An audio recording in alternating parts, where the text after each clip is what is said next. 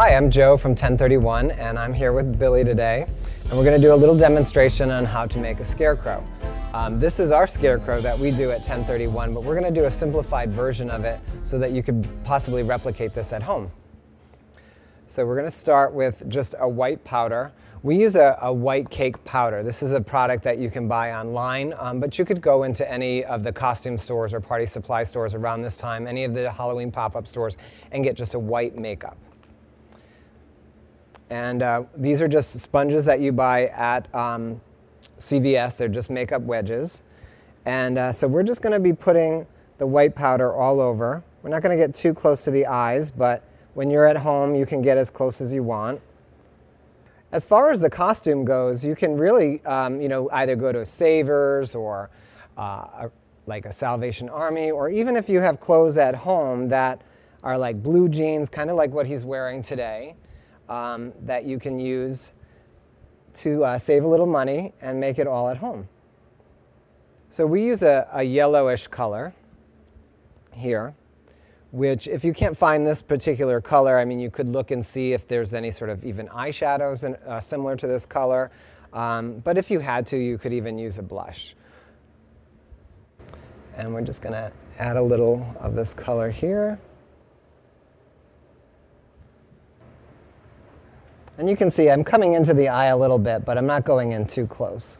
We'll just go leave the bottom like that for now. So then we're going to use an orange grease makeup, which is a lot like a lipstick. So you can really just use any kind of lipstick at home, or you can find this product or any of the liquid sort of face painting products similar that you might find in a tube. Sometimes they're compressed in like little blister packages. And we're just going to start to do a little triangle nose. And it's good if you can get like a little chiseled brush like this. It's very easy to work with.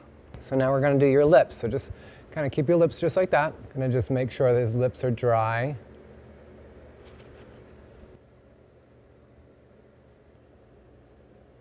So for the eyebrows, we're using a brown. And you can use either a powder or a liquid.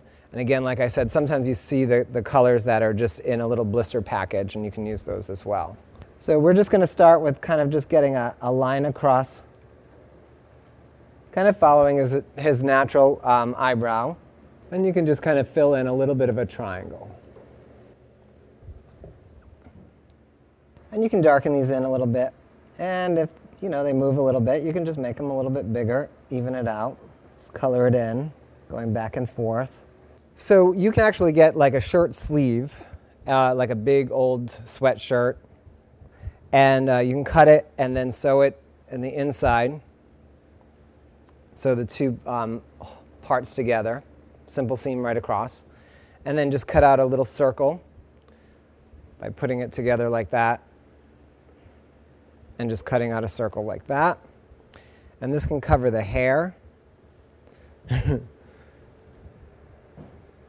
Just be careful not to mess up the makeup. And then we could tuck this in to like a little flannel shirt like he has on today.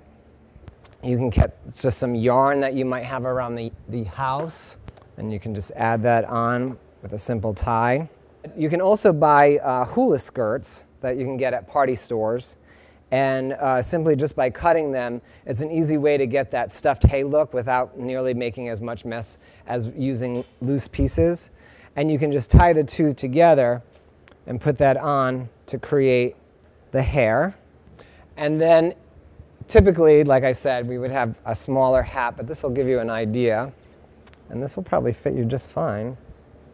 And this is actually a store-bought hat. You can get this at any costume store.